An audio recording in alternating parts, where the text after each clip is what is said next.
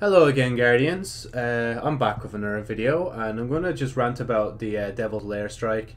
I know the title might be giving off some bad signals, but like as I said in the previous two videos, it's literally my favorite strike. So don't come at me, please. I swear. Like I still love the strike, but there is obviously still going to be a few things that I've deemed that are wrong with it. Honestly, like anything that you think is perfect, somebody else could say, oh well, it's not actually perfect, this and this is wrong. So just keep that in mind, please. All right, I'm not trying to completely destroy the good hype for the game. I just want to talk about Devil's Lair because there is obviously a few things that stick out that I think we need to address. So first things first, in the Devil's Lair strike, you're not actually fighting devils unless the devils back in the past could dress up as the Dusk, which is in the current time. So think about how weird that is, right? That's another weird time loop for people to figure out. How the Devil's Lair got House of Dusk clothing from 2017 and are wearing it in 2014. Think about that.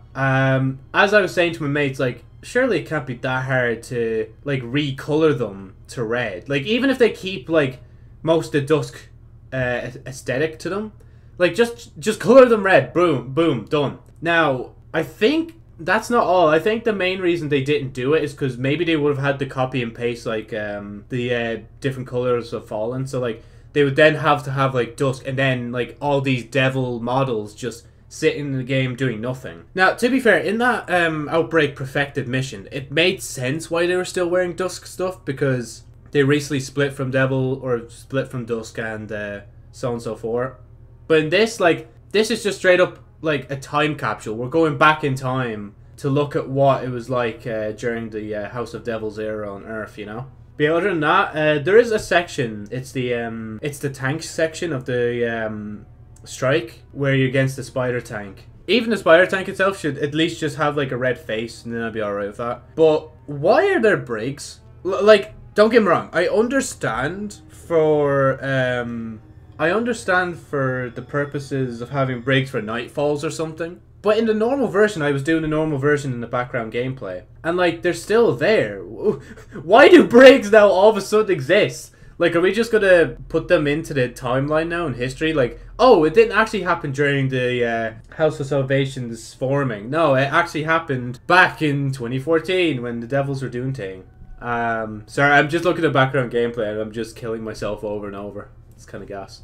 But yeah, moving on from that. Oh, I did mention how the music in it is from the Sepix Perfected version of the strike, but it's actually not. I'm sorry. Unless it rotates through the two soundtracks, because I imagine the other soundtrack's in the game somewhere anyway, for whatever reason. I just wanted to mention that, because I said that for previous videos, but like I listened to it again in the background gameplay, and I realized, oh yeah, wait, this is just the normal version. But man, it's still so good, like. And yeah, you know, just to reiterate, it is my favorite strike. I don't know why, it's just beating the War into Nothing. I think I mentioned back in the last videos, it's because of like the nostalgia factor of it. Especially like, God, I'm going to keep saying this, but in the background gameplay, I'm using No Time to Explain and Hammer's Assault. There we go, we'll just say that. I'm using Hammer's Assault, bro. And I'm playing with No Time to Explain. Sure, it has that little Arc Soul thing to the side. But let's pretend it's still me playing in Destiny 1. Right, so is there anything else I need to point out? In minor detail, the Hive kind of like, I guess they're models from Destiny 2, not Destiny 1, but like honestly, I don't really care about that. Obviously you can't stop people from using stasis and thing, that's fair enough. Because like, if we were still in Destiny 1, people would still use stasis in Devil's Lair, so that's grand. Now, I know a lot of people are saying like, it should have been redone like Novoda. But I prefer it this way though, where it's telling the story from the past. But if they're going to tell the story from the past, at least have like similar stuff in it and all, like, as I said, like color them red and call them actual well, I know they actually are called devils. I know the voice lines are still in it. Sepix they changed a little bit, but I don't mind that. Like, it gives a bit more variety to the old strike. And yeah, honestly, I think that's all I wanted to talk about. Like, I thought I had like a ton more stuff to talk about, but just looking at it now, there's not really much else to talk about. Like, it's just, like, ad-wise, it's very good. Like, there's actually a lot of ads for people to keep shooting at and protect things at, you know? It's relative in difficulty. It's not that bad. And other than that, I hope when the Fallen Saber comes, they're doing the same thing with the Devil's Lair. Because I would rather them just bring back the strike. I know people might call that lazy, but honest laziness is, like, not changing the Fallen to actual devils. That in my opinion, that's, like, the top thing that should have been done, is turn them into devils. Actually, you know what? No. The thing that should have been done is they should have added the variants of the strike as well.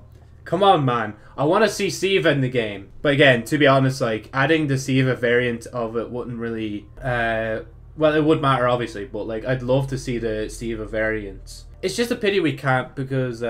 yeah, no, I'd say, like, they'd have to turn everything to snow. And they'd actually have to add in the splicers and all their mechanics and whatnot. And plus, right now, Bungie have only added in...